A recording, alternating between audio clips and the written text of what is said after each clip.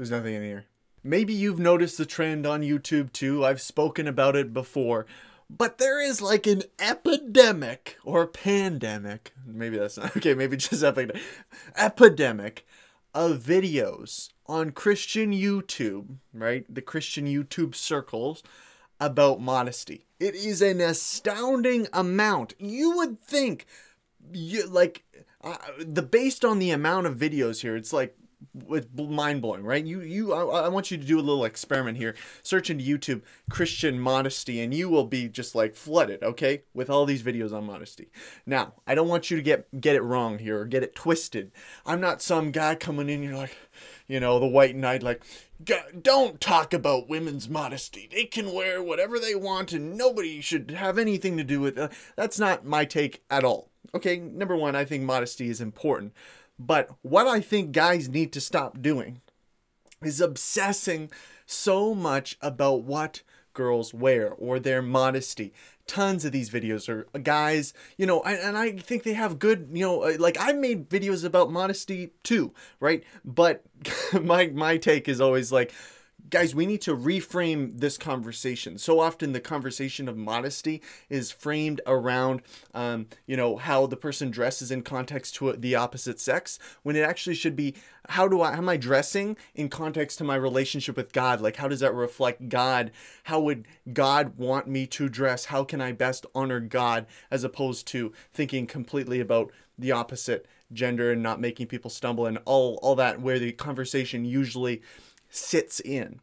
But the bigger thing is here, and part of the reason that I think we should cool it, at least of as Christian guys, on the modesty talk and passing blame on lust and all that kind of thing, is because there's a real epidemic of people that are addicted to pornography, and it is astounding. Like, guys, you got to look at the numbers to really be able to get a grasp on this. But it's like 80-90% of Christian guys are looking at pornography on a consistent basis. And maybe that's not a surprise to you, but when I heard that, it just kind of reaffirmed in my mind that we have bigger fish to fry. And don't get me wrong, I think modesty is important. I think we can have that conversation. But before you, as a guy, you're like, you're thinking, oh man, it's so hard. Like, all these girls are just not wearing enough clothes and it's tough for me to, stay pure in my heart, all that kind of thing. And yet you go home and you look at pornography. Bro, that's on you. Like, that's on you to deal with that in your own life before you start passing the blame to somebody else. And I realize this is not just an issue for guys too. A significant amount of women still struggle with pornography. So I want to completely acknowledge that and say, hey guys, we gotta be not so quick to pass the blame, but we got to be able to acknowledge where we're struggling in our own lives. And I don't say that to say, hit you over the head with a baseball bat, okay, you're a piece of trash because you're watching this stuff. I think it's bad. I think it's sinful. But I also think it's important that we understand the different causes that lead us to that point. It's not just lust. It's also lies that guys are believing and girls are believing, that this will give me connection, or this will cure my loneliness, or this will make me feel, a sense of intimacy, or this will give me a sense of wholeness or peace or escape. Like, all these things that porn is promising, and it never delivers as it promised. And I think it's tragic. It's absolutely tragic. I guess I just want to say, let us, as each individual, hone in on what we're dealing with in context to our relationship with God, as opposed to trying to either pass the blame on other people, or thinking a lot more about what other people, their perspective of it, or what are they dressing, or they're leading me down this path, or all that kind of thing.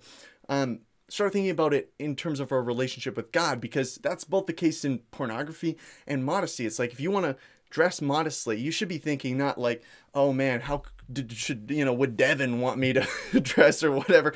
You want to say, how would God want me to dress? That's because that's who you're dressing for. In terms of pornography, it's not like, oh man, they're leading me down this path because they're not doing their part, and they're not being a good Christian, and that's tough on me, and that's why I got to go this place. No, it's like, you know what? I can't control other people, but I can hone into how I can serve God, and this is an issue that I need to deal with personally. And we're going to go ham on it because we're not going to let it destroy us, because I got news for you. If you're dabbling in pornography, it will destroy you. It will. And I've seen so many people's comments, like on some of the stuff I'm posting. They're like, "No, dog, like it's no big deal." I don't have any of those. Like I talked about, sometimes when people get in pornography, they experience just like, loneliness, depression, anxiety, all these kind of things. And this guy's like, "No, I don't experience any of that. Actually, I feel good about it, and I feel all that." And I'm like, okay, that's fine. But those kind of mechanisms, that like the guilt and the shame and the anxiety and the depression that come from constant porn usage, that's just kind of a mechanism to say something ain't right here. And if you've lost that just means that you've been kind of desensitized to the point where you're not experiencing that anymore. It's still wrong. You still got to break free. But I'm just like brokenhearted over the fact that we're here. But also, I would like us to focus more on as like a community of Christian content creators. And I think we're doing a great job at this recently. For a while there, it was just like, as I was saying, like modesty content and that kind of thing in terms of like the purity conversation. But now we're talking about the biggest issue of our day, which is pornography. And I think that's great. And I think that's important. And let's continue on that conversation. And when questions of modesty come up, yeah, let's have those conversations too. But let's not get it twisted and start passing the blame onto other people when it's actually our own hearts that we got to start with. Anyway, that's all I had to say today. I know that's kind of a rant. And yeah, anyway, that's all I got. I appreciate you guys who support me, who like, comment, and subscribe, and support me on Patreon. Thank you guys. It means the world to me. And I'll keep putting out videos. Thanks so much, and I'll see you next time. God bless.